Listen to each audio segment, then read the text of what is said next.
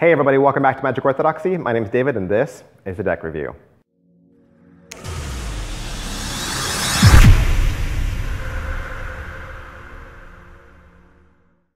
Hey, today we're going to look at the purple limited deck from illusionist.com and Peter McKinnon.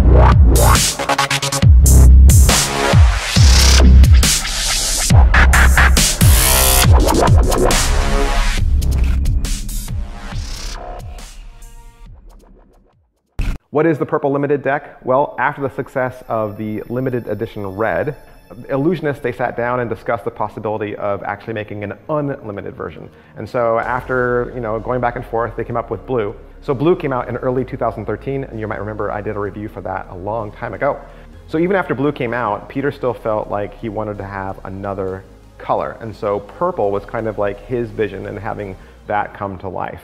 And so now purple is available. It has Peter McKinnon's signature on the tuck flap, kind of like as an homage to him because he's the creator. But it still contains all the qualities of the original LTD that we all liked.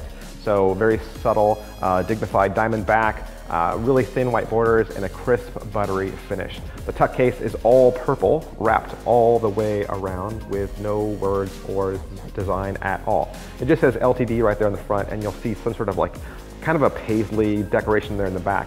The tuck top is completely blank. The bottom has some ad copy about illusionist.com. There's that Peter McKinnon signature we all know and love, and that is it for the tuck case. Let's take a look at these cards. These cards are printed from the United States Playing Card Company, and they do come on a retail stock. They do have a standard cut and air cushion emboss, and if you'd like to learn more about stock, cut, or finish, you can click the link below in the description. Everybody always asks how cards feel, how they handle, how they perform, yada, yada, yada. If you'd like to know how they feel, you can click a link below in the description that kind of tells you where these cards fall as compared to other decks. And so when I measured these, they were kind of a middle of the road stock. They're not really heavy and thick like a casino deck. They're not buttery soft like maybe the newer Roadhouse decks. So it's kind of in the middle there. You can check the website and it'll show you some other decks that are comparable to it. The back of the card is very simple, and it does, I believe, have the best of both worlds. It has a repeating pattern that gets pushed to the edge of its frame. So it does kind of have a casino look to it, but it also has a thick white border, which makes it more like a poker deck. And you'll also notice it has a thin pencil line border around that. Pretty much the main color there is purple, like the other LTD decks. And so if you do have the other LTD decks, this is a great one to add to your collection. With this deck, you're gonna get a couple of extras. You're gonna get an Illusionist ad card, and you'll get a double backer, which is great for magic tricks. Pete McKinnon's Ace of Spades is pretty simple. It's a line drawing, ink drawing of a standard pip spade, but kind of done like a calligraphy pen would draw it. And then underneath that, it does say limited. With this deck, you'll also get two identical jokers. It's a marionette hand floating above a J that has a purple top, and it does say joker underneath that. The purple limited deck also has Madison Courts, and so if you're familiar with some of the Madison decks, you're going to find Daniel Madison, Pete McKinnon, a lot of their best friends, a lot of their girlfriends, and some other fellow magicians. The pips and indice cards are going to feel and look completely standard. The red cards have a more deeper hue to them, and the black cards are a deep silver. And if you'd like to purchase the purple limited deck, you can find it right now at illusionist.com. All right, so that is my review of the purple limited deck from illusionist.com and Peter McKinnon. As always, I recommend that you like this video just so other people can find it faster.